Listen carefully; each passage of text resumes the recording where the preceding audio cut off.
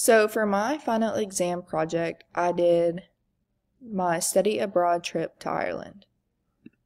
So this day we went to Derry and we visited the Museum of Free Derry that talked about Bloody Sunday, and after that we were allowed to explore the city on our own. One thing that stood out to me was the nature in Ireland. In the United States, urbanization has happened, causing much of nature to be destroyed and taken over by skyscrapers. In Ireland, even in the urban areas, nature is still prevalent. On this day, we went to Erinmore Island, and I boarded a ferry boat for the first time. I remember how windy and cold it was on this day. And when we got to the island, we got to walk down a set of stairs that were built into the rock that looked down into the water. This was such a beautiful experience, and I've never done anything like it before.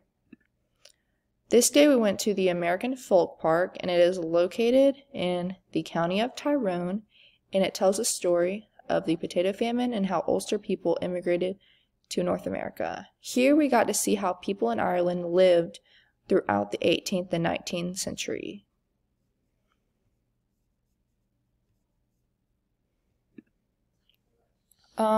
In Ireland, we went surfing, and when I left for Ireland, I did not plan on doing this. However, I am very glad I did. The wetsuits were very difficult to get on and were uncomfortable. Whenever we got into the water, it was not as cold as I expected. However, some of the water did get in. I enjoyed surfing, even though it was mostly just me falling off the board.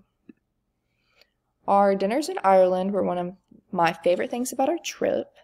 The food on the bottom right is the fish and chips that I ate on the first night there. It was my favorite fish and chips I've ever had, and I even ate the tartar sauce, which I usually do not like. And in the top picture, it is a photo of our whole group at a dinner, and I enjoyed our dinners because it was a time for us to all come together and discuss our day.